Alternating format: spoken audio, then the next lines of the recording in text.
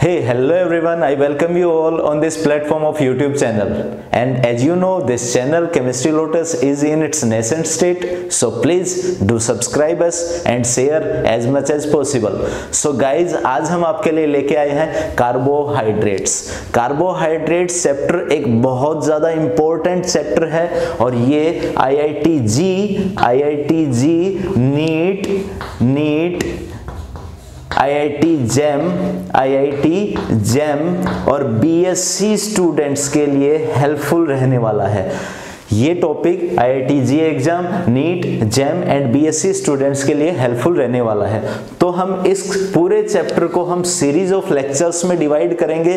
तो आज हमें पढ़ना है कि हमें इस पूरे चैप्टर को किन किन सीरीज ऑफ लेक्चर में डिवाइड करना है और उसके बाद हम आज इंट्रोडक्शन वाला पार्ट भी कवर करने की कोशिश करेंगे।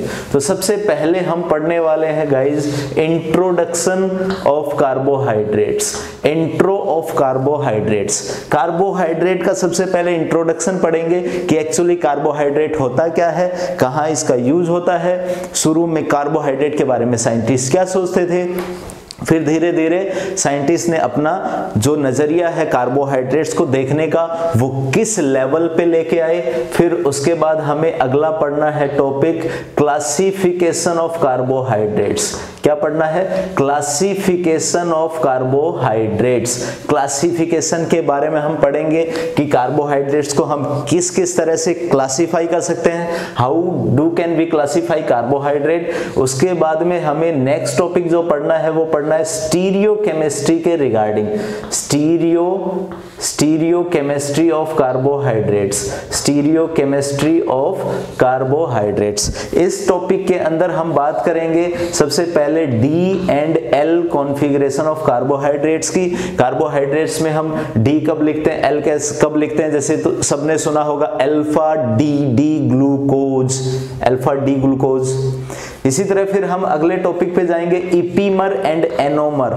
इपीमर क्या होते हैं एंड एनोमर क्या होते हैं, उसके बारे में हम अगले टॉपिक में स्टीरियो केमिस्ट्री के पढ़ने वाले हैं। उसके बाद अगर हम बात करें तो स्टीरियो केमिस्ट्री में जो अपना अगला टॉपिक रहने वाला है वो रहने वाला है थीरियो एंड इरिथ्रो के बारे में। थीरियो एंड इरिथ्रो कंपाउंड्स के बारे में। थीरियो एंड इरिथ्रो कंपाउंड्स के बारे में। थीरियो एंड इरिथ्रो कंपाउंड्स के बारे में। सो पहला टॉपिक अपन इंट्रोडक्शन, दूसरा क्लासिफिकेशन, तीसरा स्टीरियो केमिस्ट्री के बारे में पढ़ेंगे गाइस। उसके बाद हमें पढ़ना है स्ट्रक्चर एंड रिएक्टिविटी।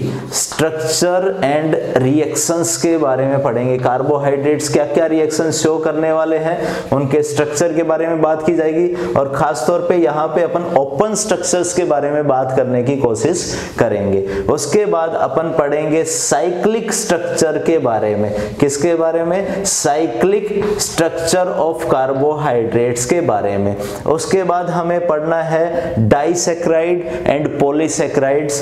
तो डाइसैकेराइड्स एंड पॉलीसैकेराइड्स के बारे में हम लास्ट में पढ़ेंगे गाइस। डाइसैकेराइड एंड पॉलीसैकेराइड्स के बारे में हम पढ़ेंगे और ये पूरा का पूरा कंटेंट, पूरा का पूरा syllabus IIT NEET, BSc, IIT GeM सभी स्टूडेंट्स के लिए हेल्पफुल रहने वाला है।